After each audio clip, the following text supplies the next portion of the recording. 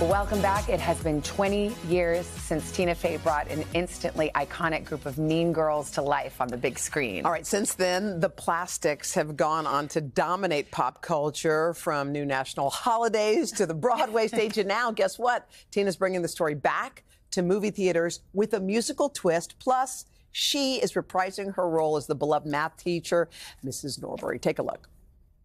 Katie, hi. I'm Ms. Norbury. I'll be your homeroom teacher. This is your roster. I see you also have you for AP Calculus. You must have had excellent teachers at your old school. Oh, I was homeschooled. Homeschooled? Oh, that's a fun way to take jobs from my union. No, I'm joking. Modern twist, you could Yes. feel it, Tina. What made you want to bring this project back one more time? Well, we had so much fun on the Broadway musical, and then we were running, and audiences were loving it, and then we shut down during the pandemic. And I just sort of knew that I wanted more people to see, what we had made, and then this opportunity to take our favorite parts of the Broadway musical and then bring them back into a cinematic form.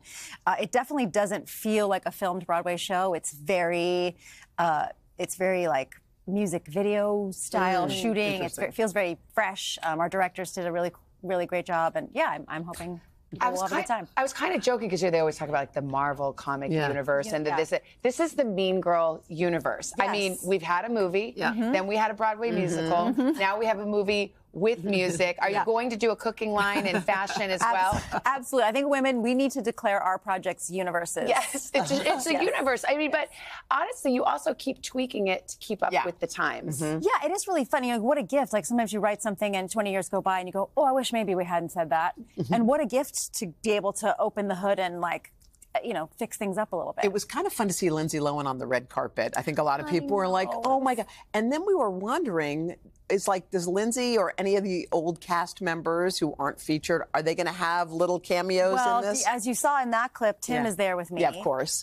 Which was a great comfort to me because I was like, well, if I'm going to do it, if Tim's with me, and he's still so funny. And unfortunately, he's aging a little too well. So I was like, I don't want to stand next to you either. But I don't know. You have to come see. There are wonderful surprises throughout the movie, I'd say. But just, you got to come on Friday. But now your kids you are a cool mom. Let's just say that we know that you are. Absolutely not. But your kids don't think so. Your oldest is 18 and then you have a 12-year-old. But did they help you, every now and then I would kind of run stuff by them and be like, hey, should the burn book still be a physical book, or should it be like a website? And they're like, no, it's a book. Is it a PDF? He said, should it be? Yeah. What's cool now? PDFs, right? Everyone's into PDFs.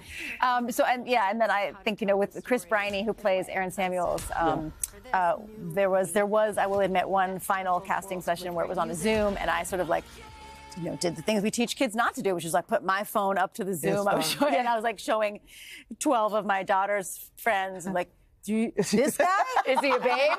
And it was like a violent. By the way, we had Christopher Briney on yesterday, and he is loving this role. And he's got kind of that unassuming look. We asked him what he was like in high school, and he said he was kind of a theater geek. And I was wondering about you in high school. Yeah, I mean, I definitely was kind of a theater geek, absolute dork. Look at me. Is that your prom? That's my brother. That's me and my brother. No, I did not take my brother to prom. I will draw the line there.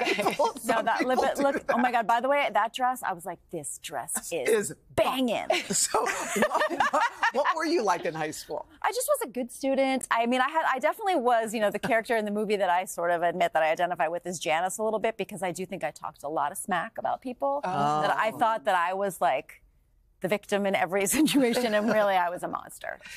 Yeah. Well, Tina, you're amazing. Thank you for bringing the Mean Girls. Just do something every year. New iteration every year. We love it. Tina, I have to ask you, I was just thinking about Lorne Michaels. He said he was going to retire. He's not going to retire. He's not retiring? He's his own universe. He is? He's the Lorne Michaels universe. But if he did, was there any chance Some people think that you could replace him. Some people are thinking that. Y'all better pass. People are talking about it. That's what people say, no? No, ma'am. Okay. All right, girl. He has an elixir, and he will live forever. Well, we want to just give a reminder, Mean Girls, I want to see it in theaters. I do too. And it's going to be this Friday. By the way, I was about to wrap up the interview, and you got Dateline Hoda. You know what? On the SNL, Lorne Michaels. I just want you to know it wasn't me. It wasn't Savannah. It was. I'll take full blame. My sister. All right. Hey, thanks for watching. Don't miss the Today Show every weekday at 11 a.m. Eastern, 8 Pacific on our streaming channel, Today All Day. To watch, head to today.com/allday or click the link right here.